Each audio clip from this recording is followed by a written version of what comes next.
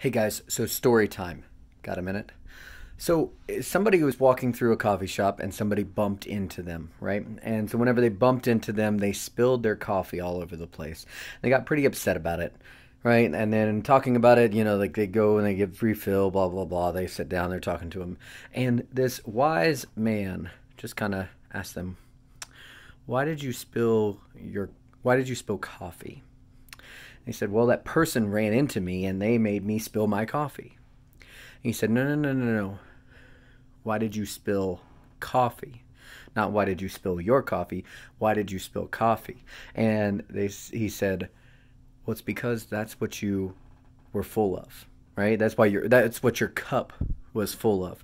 And so I just want to take this analogy and kind of like think about this and like, wow, like what we're full of whenever we get bumped, whenever we get jumped around, that's what's going to come out. And so sometimes whenever we think about it, man, we fill ourselves up with such bad stuff. But the Bible tells us, especially in Romans, but it talks about filling us up with the Holy Spirit. But in Romans 5, it talks about the Holy Spirit filling us up with love. In Romans 15, it talks about filling us up with peace and joy. And so whenever we get bumped, whenever we get rattled, when we get pushed outside of whatever it is that's comfortable for us or what we expect, what's inside of us is going to come out.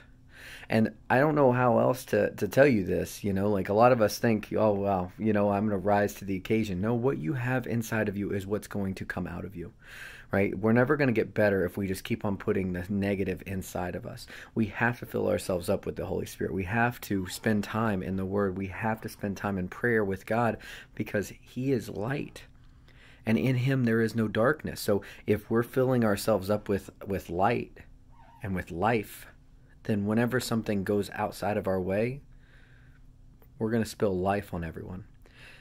So that being said, I encourage you guys, find a way to fill yourself up with love, peace, joy, goodness, all of the fruits of the Spirit this week, so that whenever you spill on someone, it'll be a story to share.